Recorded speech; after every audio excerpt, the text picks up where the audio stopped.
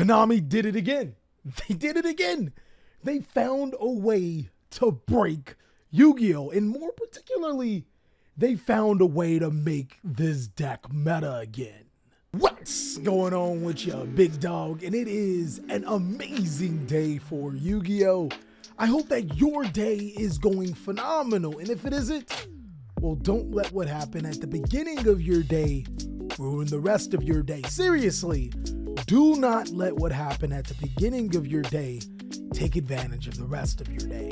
And speaking of days, we are counting them down until Ghost from the Past 2. Ghost from the Past 2 has some amazing reprints, but even more importantly, has imported some cards from the OCG that are going to change the entire Yu-Gi-Oh! Card game.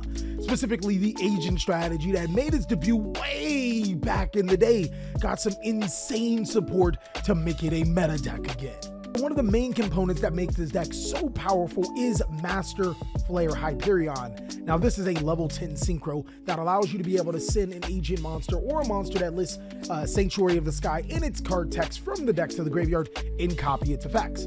It also has the ability to be able to banish cards on your opponent's side of the field when they activate them, making this card a solid form of disruption, but more importantly, allowing you to change its name and its effect to some of the most important cards for the Agent strategy. It's even crazier when you realize that this deck can do some one-card combos, as simply Diviner of Herald is a one-card full combo for this deck.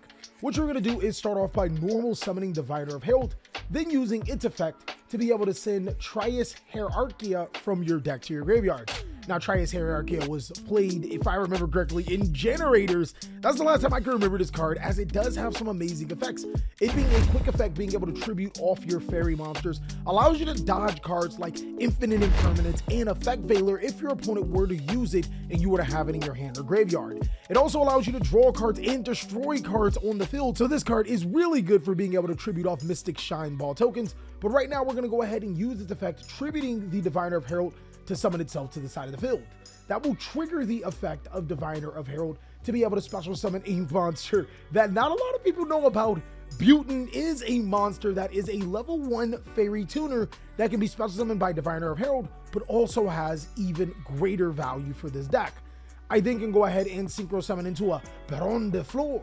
I can link summon into a Guardian of the Agent or make Christian Hockley Fabrics here.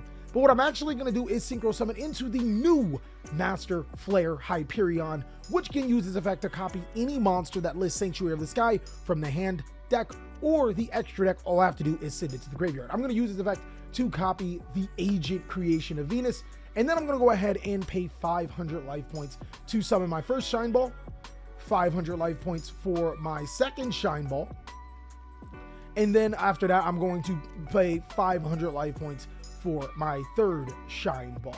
So we're going to go ahead and summon all 3 Shine Balls to our side of the field, and we're going to use the Butin in our graveyard to turn one of our Shine Balls into a tuner. You should already know what comes after this, as Christian Hockley Fabrics is going to be the monster that we summon, using its effect to be able to special summon a monster from our decks to our side of the field. The monster is going to be any level or any fairy monster of your choice. The Agent Mystery of Earth is probably one of the best ones, as we'll both use both of those monsters for a link summon right into Guardian of the Agents. Use the effect of Guard of the Agents to be able to send the Majesty Hyperion from your deck to the graveyard, and then the effect of your Majesty Hyperion can banish the Agent Creation of Venus to be able to special summon itself. So this is a very interesting situation. With one card, we have Master Flare Hyperion that allows us to be able to banish one fairy monster from our hand or graveyard, then target one card on the field and banish it when our opponent activates a card or effect. But here's where it becomes really cool. Also, by the way, if you ever thought your opponent would summon Destiny Hero Phoenix Enforcer on your side of the field, Majesty Hyperion can go ahead and banish Destiny Hero Phoenix Enforcer or Destiny Hero Phoenix Enforcer parts such as Celestial and Dasher, preventing them from using their effects. But the best value of this comes inside of your opponent's turn when you can activate Formula or Christian Hockley Fabrics to be able to special summon Formula Synchron to your side of the field, use its effect to draw the card that you lost in Diviner of Herald, and then use its other effect to be able to synchro summon into a Baron de Fleur. So that is actually incredibly dope with one card in our hand we can make Master Flare Hyperion, which is a form of disruption, but also Baron de Fleur, which is another form of disruption, and then be able to draw the card that we lost, giving us a grand total of 5 cards in our hand. This next combo is actually going to take Diviner Herald and flip it on its head. I'm going to add 2 more cards to the combo sequence, one of the cards being a specific card with the Agent of Life Neptune, and then the other card being any random card in your hand to be able to discard. This combo is cracked. We're going to go ahead and start off by normal summoning Diviner of Herald using its effect to be able to send the Trias Hierarchia from our decks to the graveyard, just like how we did last time. Then the effect of Trias Hierarchia will be able to activate its effect, tributing off the Diviner of Herald, will summon itself to the side of the field. Trigger the effect of Diviner of Herald to be able to special summon Butin back from the deck to the side of the field, just like last combo. And then we will follow up by making Master Flare Hyperion.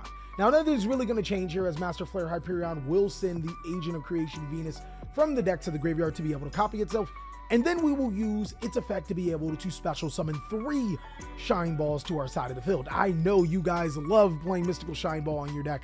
It is the best normal monster in Yu-Gi-Oh! Cloudy and Turbulence or Moki Moki have nothing on this, as I'm going to use this effect 3 times to be able to special summon those 3 Shine Balls, and then I'm going to follow up by activating Butin in our graveyard, which will turn one of the Shine Balls into a tuner.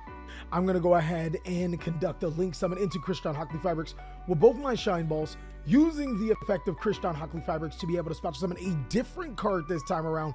We'll special summon the Agent of Destruction Venus, and then we will perform a Synchro Summon with the Agent of Destruction Venus and our Mystical Shine Ball into another new card from Ghosts from the Past 2. The Executor of the Underworld Pluto is an incredibly cracked card. It says once per turn you can banish 1 monster from your graveyard, then target 1 effect monster on the field, change it to face down defense position. Then this is a quick effect if Sanctuary of the Sky is on your field or in your graveyard. You can also banish this card to add 1 Sanctuary of the Sky from your graveyard or your deck to your hand. This card is amazing, but we're going to go ahead and keep on with our combo, as we will activate the effect of the Agent of Life Neptune to be able to special summon from our graveyard to our side of the field Venus. Since we do have the effect of Venus that we can activate, we will pay 1,000 life points to be able to special summon back 2 Shine Balls to our side of the field, and we will be able to play some major games. Using both Mystical Shine Ball and the Agent of Destruction Venus, we will Link Summon into Guard of Agents, and then we'll activate this monster's effect to be able to send Majesty Hyperion from the deck to the graveyard. I'll then activate the effect of Majesty Hyperion. I'll use its effect to banish the Agent of Life Neptune to be able to special summon itself to the side of the field, and then trigger the effect of the Agents of Life Neptune.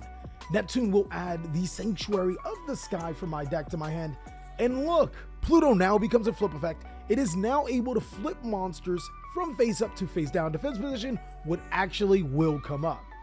We'll go ahead and use both the guard and the last Mystical Shine Ball, our last Link Summon.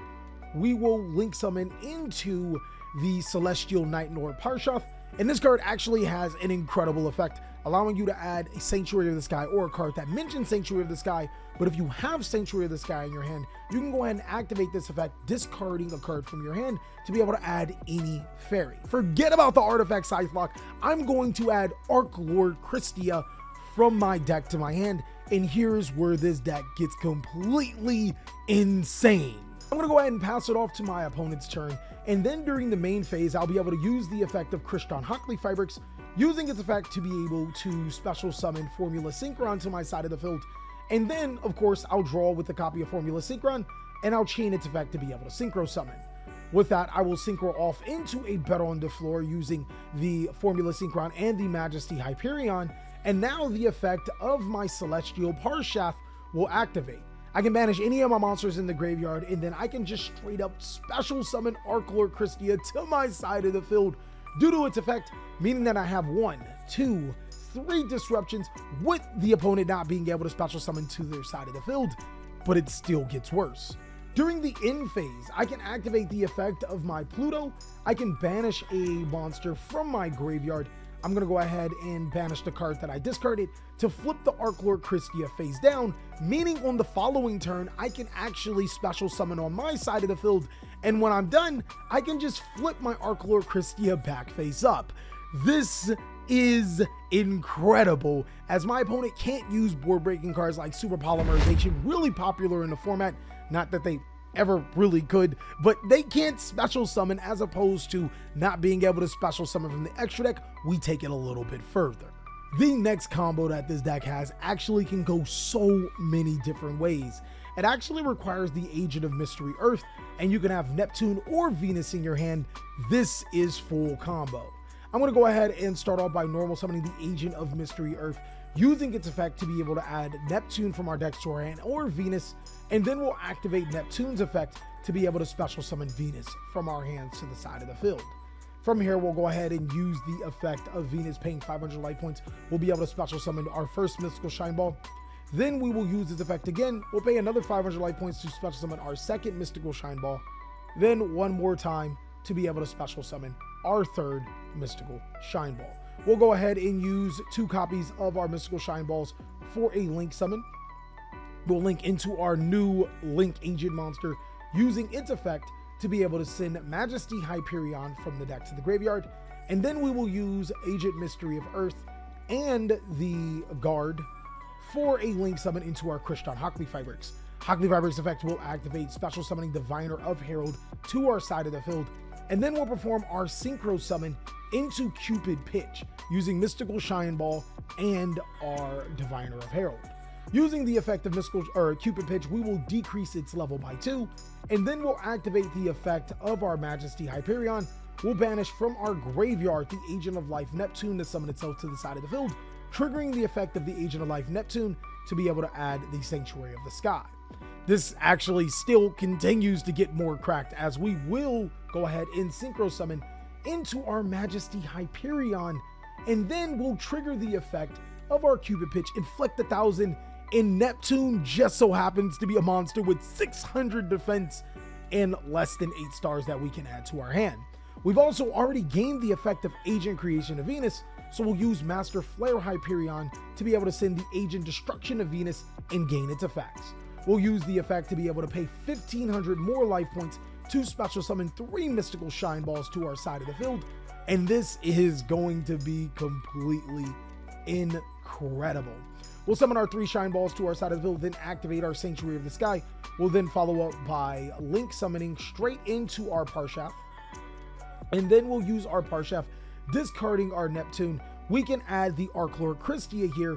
We can also add the Trap card. Let me go ahead and show you the new Trap card from this deck. We can add Lost Sanctuary, which allows us to provide a form of negation when it's activated, and set a card like Sanctuary of the Sky, or a card that lists Sanctuary of the Sky, to our side of the field. This card is amazing, but I'm showing you Arc Lord Christia as this is a complete blowout card against a lot of strategies in Yu-Gi-Oh! Against the slower paced decks like Fluendereese, then of course you would probably want to go into your Lost Sanctuary instead of your Arc Lord Christia. So from here, we are going to use the effect of the Agent of Creation Venus, using its effect to be able to special summon 2 more Shine Balls to our side of the field.